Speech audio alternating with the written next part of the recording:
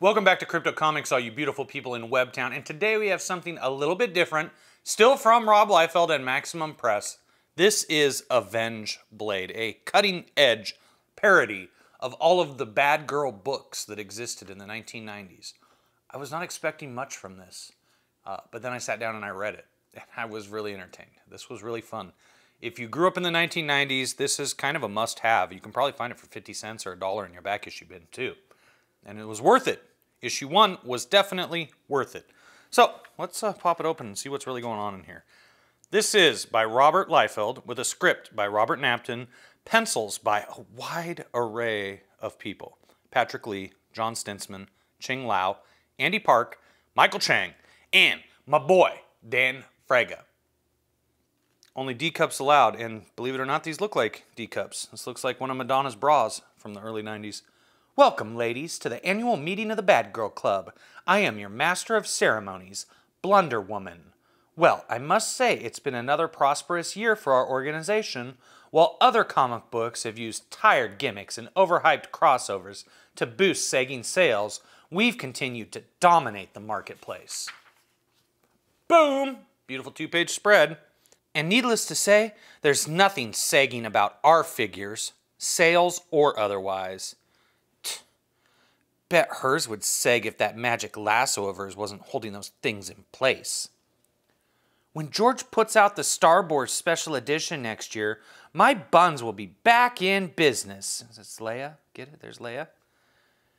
Hey, who's your anime knockoff hairstylist? Jeffrey Scoot? I hear he's the best. Blunder Woman looks weird this year. Why is she sporting the retro look? Some old school farts drawing her book now. Guess Diodato should hire some more studio lackeys so he can draw her book again and bring Stars and Stripes back into the 90s. So in closing, ladies, I'd like to declare the 1996 meeting officially open. Time to eat. So let's see, who do we got here? I think this is Jubilee. That's definitely Cyblade from Cyberforce. There we have Angela from Spawn, or now from Marvel Comics, now pretending to be Thor's sister. Well, this looks kind of like Riptide to me. This looks like Fairchild. This is definitely Power Girl. This is definitely She by Billy Tucci. This is Voodoo from WildCATS. Here we have Zealot back here. This is likely the chick from Wetworks. I think this is Velocity from Cyberforce. I think we've got Battle Angel Alita back here with the green stripes on her face.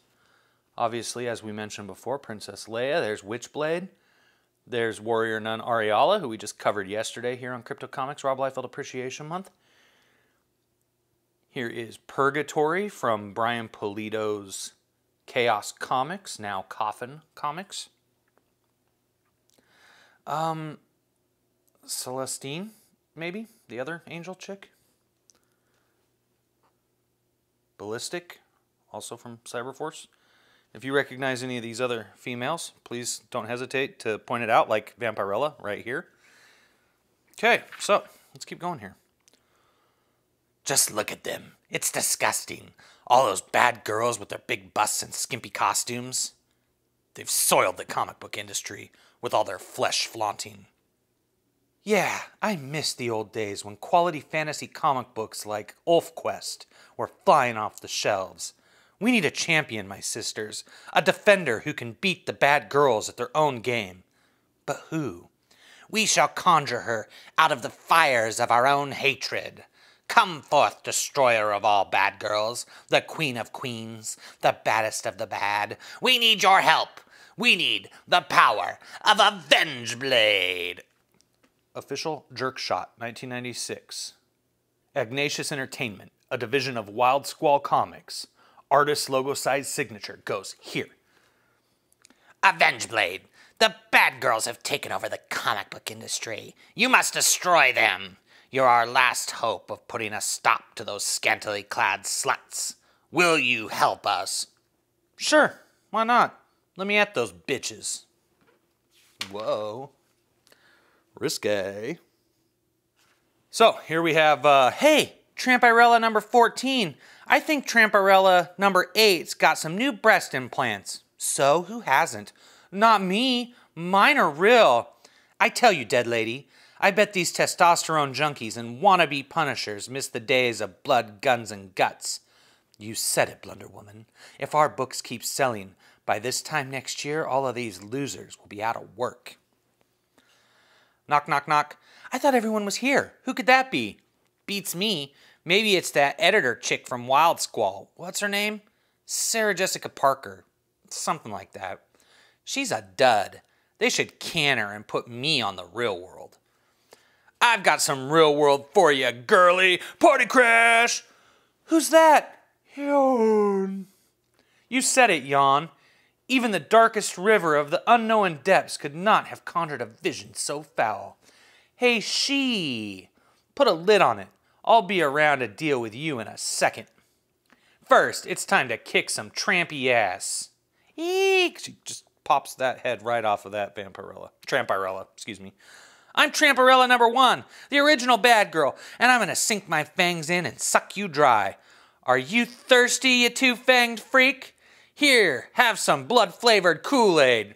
Speaking of two-fanged freaks, don't forget that as soon as this is over, you can thump your way over to megawattcomic.com and pick up my comic book, Megawatt versus the Vampires of the Sun. Still available on Kickstarter for a short time. You could even be drawn as a vampire in my comic book. Believe it or not, if you're a vampire in book 1, odds are pretty good you'll live to book 2. Just a little tip for all you fanboys out there and fangirls. Please don't hurt me. I wasn't Vampirella for very long. I love that she's just thinking about the Grim Reaper. That's pretty funny. Not so fast, Vampirella number 3. You're the notorious brown-haired Vampirella. The one who used to do all the conventions and posters and trading cards and then quit. There's some pissed-off fanboys who've been looking for you. Heard you defected to the Little Eye after you left Harass Comics. That's right. I never wanted to be Vampirella. It was just a modeling job gone horribly, horribly wrong. No time for regrets, baby. In fact, I've had it with all you Vampirellas. Every last one of you. And there goes that head popped off and flying. The dark river of your soul casts a shadow on the light that illuminates the darkness of your everlasting winter in the springtime of tomorrow, Avengeblade. Hey, Miss Saigon, enough with the David Carradine impersonation, all right? I've seen all those Kung Fu reruns, too. David Carradine, you would know as Bill from Kill Bill Volume 1 and Volume 2 by Quentin Tarantino. He used to be in a show called Kung Fu, and Kung Fu, The Legend Continues. That's what that's a reference to, if you were not around in the 90s to know. And surprisingly enough, she looks kind of like Michael Jackson with the yellow face. It's time for combat. Art of War attack, stance 1. Scheme like a go-go dancer atop an empty castle. Attack stance 2.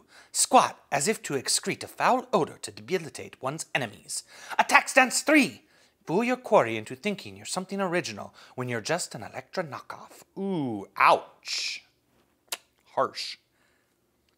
I would say I like she more than Elektra, to be honest. Let me know in the comments below your opinion. Who is better, Billy Tucci's she or Elektra from Daredevil? Attack stance 4. Please. Shit. That's what that says right there. She, it. Blindside number 2 did not come out. This is on its way to my house right now, courtesy of mycomicshop.com. Well, Blindside number 1 is on its way to my house, courtesy of mycomicshop.com, where you can get a lot of amazing comics you can't find at your local comic shop. That's the order I go in. I go local comic shop, and then I drive across the river to Portland, Oregon, where I check the local comic shops there. If I can't find it at any of those, then mycomicshop.com, which this is where I'm getting it from. I'm excited for it, too. It should be part of Rob Liefeld Appreciation Month, but, well, unfortunately, it's not going to be because we're running out of time, right? Yawn. Yawn. Oh, it's you. Yawn. Yawn.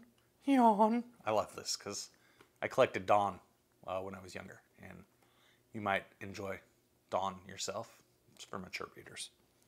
From Serious Comics. Yeah, whatever you say, you esoteric bitch. Just once I'd like to hear you say something that made some sense. why don't you do us all a favor and go slip into a coma somewhere and wipe those freaking tears off your face? She throws the tissues at her. If you want something to cry about, I'll give you something to freaking cry about. Zip, pow, slap.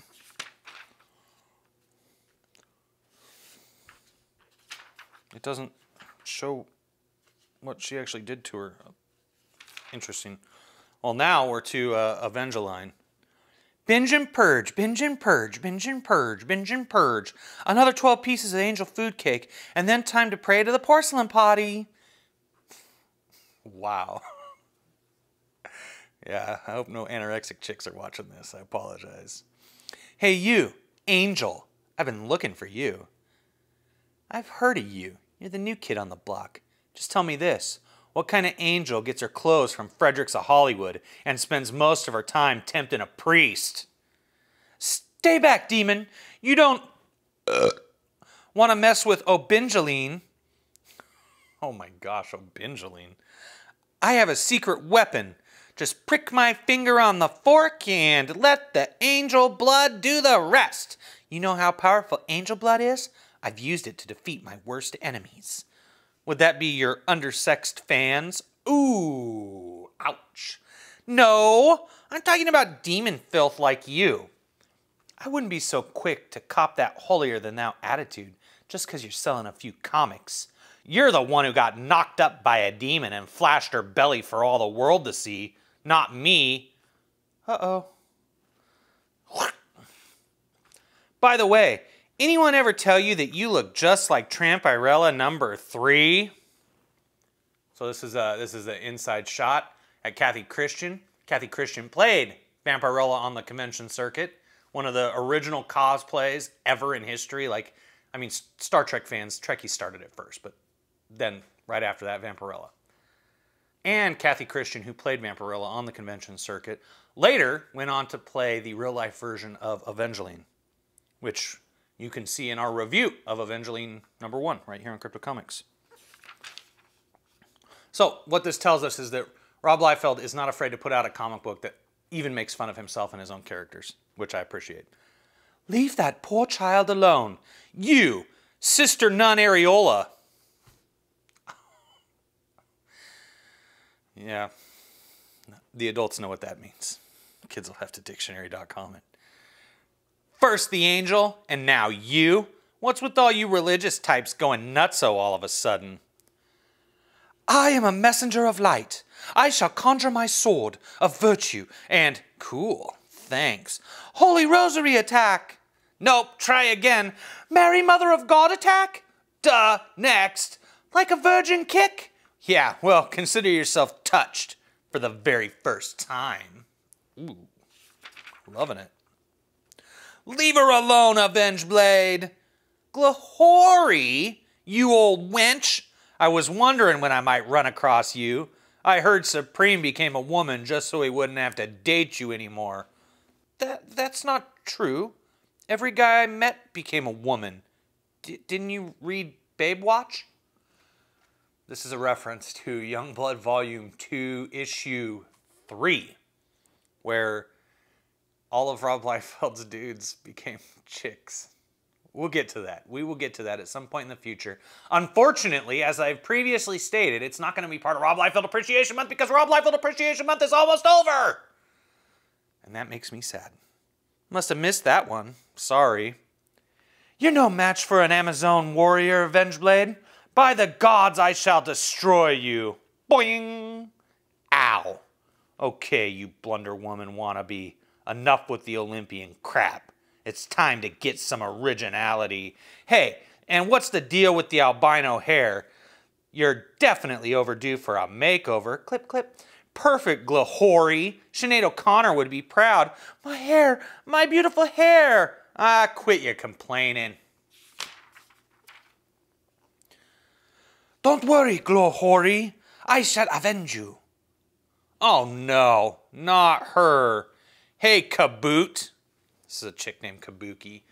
Most people in the 21st century probably are not familiar with Kabuki. It was another one of the bad girls that was around back in the 90s. You're even more offensive than she. You know that? Maybe it's time to take that job as a karaoke hostess after all. Ouch.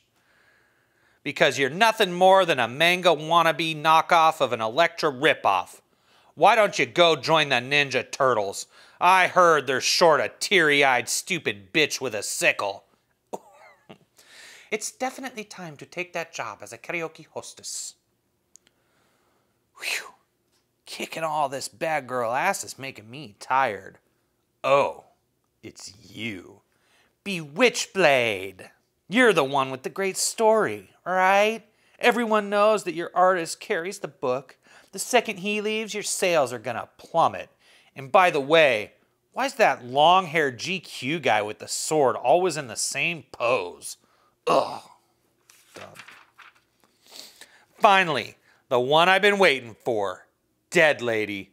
Obviously, this is the lovely Lady Death, who we've covered here before on Crypto Comics. You can check out Lady Death, The Odyssey, here on Crypto Comics, and the Lady Death swimsuit issue also.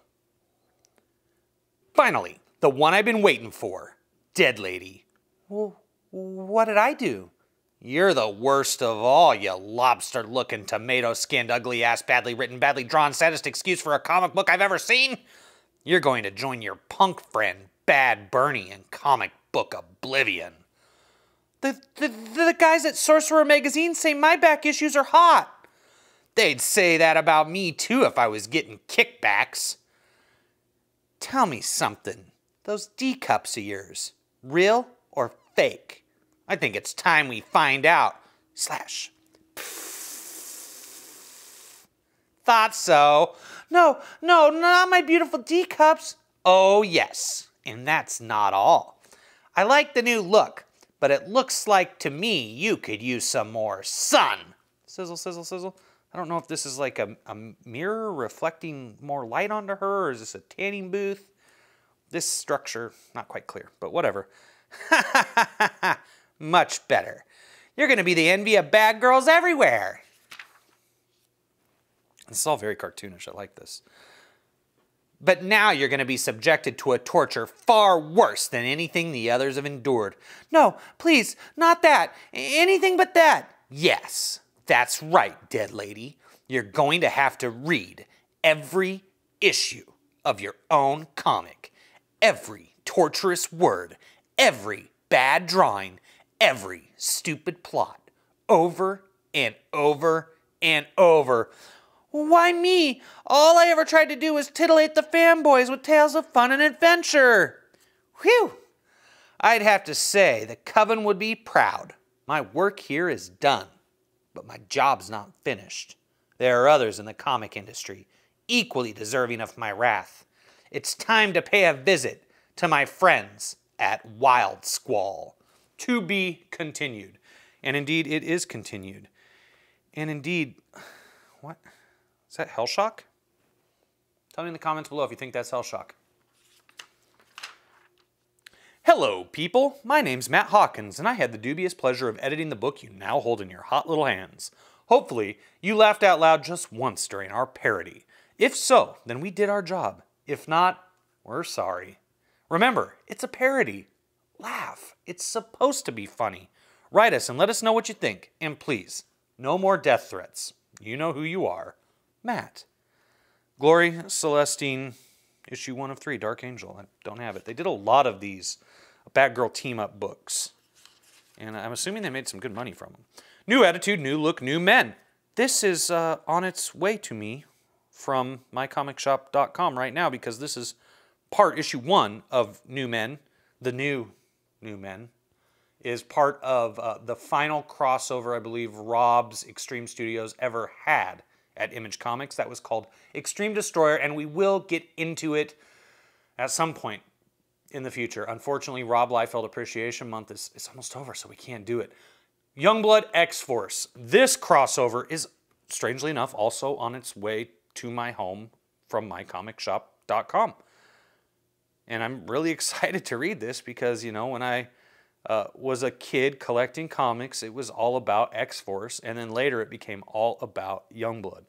And Rob Liefeld is a theme in my comic book collecting life. And I'm super stoked to share this with you. Obviously, also not going to be part of Rob Liefeld Appreciation Month. Dark Child Glory, no. Battlestar Galactica, no. Youngblood number 12. Interesting. So this has to be Youngblood Volume 2, Issue 12.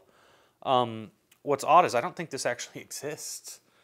When you go to, believe it or not, mycomicshop.com, and you search for Youngblood Volume 2, it hops from issue 11 to issue 14. Issue 11 was released by Extreme Studios and Image Comics.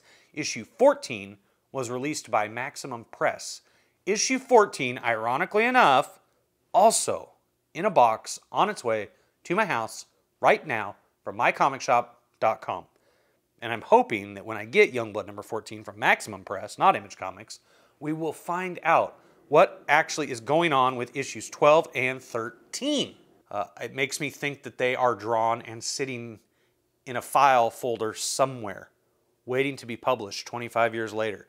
A lot of Rob's Extreme Studios stuff I kind of feel that way about. Bloodstrike and Brigade, you know, they both had an issue 25 in the Images of Tomorrow event that occurred, which you can actually look at that here on Crypto Comics too. If you go back far enough into the past in the Image Comics review playlist or just the comic book playlist, you will see Images of Tomorrow, which had Bloodstrike number 25 and Brigade number 25 and Stormwatch number 25 and what else was the other book? I can't remember it. Dang it. But anyway, you can see it here on Crypto Comics. Images of Tomorrow. And, you know, hopefully we'll get some resolution here because obviously there wasn't an issue, I think 23 and 24 of Brigade or Bloodstrike, but the Bloodstrike Brutalist little mini-series that came out this last year, from what I've been told, actually completed the arc of that story from 25 years ago in Brigade and Bloodstrike. So that might be worth investigating more in the future, and maybe I'll do that. Primarily, though, Youngblood 14 will hopefully be able to explain to us what the heck happened with Youngblood 12 and 13. And if they do exist, I will track them down, but to not see them listed on mycomicshop.com was a very big surprise. Avengeline number 0, we already did this. Check out Avengeline's origins and her fall from heaven right here on Crypto Comics. This was just, what, a week ago. Ooh, this, the first Image comic, Youngblood number 1, completely rewritten by Rob Liefeld and Eric Stevenson, completely recolored and completely remastered. Youngblood the way it was meant to be. It is my understanding that this was not a comic book that was published as a floppy. From what I can gather, this completely rewritten issue number 1 is only available in a hardcover collection of the first few Youngblood issues. And I'm not honestly sure if it was Rob Liefeld and Eric Stevenson who rewrote it. I think it was Rob Liefeld and another person. I don't own that hardcover. I would have to do a little bit more digging to find out for sure what's happening with this. And I'm happy to do that and talk about it in the future here on Crypto Comics. Something I can't talk about in the future on Crypto Comics is Alan Moore's run on Supreme, which is the stuff of legends, but is apparently very difficult to find. I have a few of them, but not the whole thing. And I don't want to talk about this in great detail until I have the whole thing so I can actually determine for myself if this is an amazing comic book run by an amazing writer. We'll find out. But that is Avengeblade number 1, a cutting-edge parody indeed. It was funny to me. If you thought it was funny, let me know in the comments below. And check this out. It was funny enough that I tracked down Avengeblade number 2, which is also a cutting-edge parody and features Avengeblade going to Wild Squall Studios in the home of Homogenized Studios. And I'm not going to read this, but I do want to show you that Jim Lee is the villain in it. So this I found very entertaining, that Jim Lee is the villain in a comic book. If you're a Jim Lee fan, this is definitely something you're going to want to pick up because it will make you laugh. Characters like Floozy, Grungy, Fairweather Child, Sunburn, and Stainmaker, all part of Jim 13. Huh? Jim 13? Get it? You get it? I know you get it. Anyway, that's Avengeblade.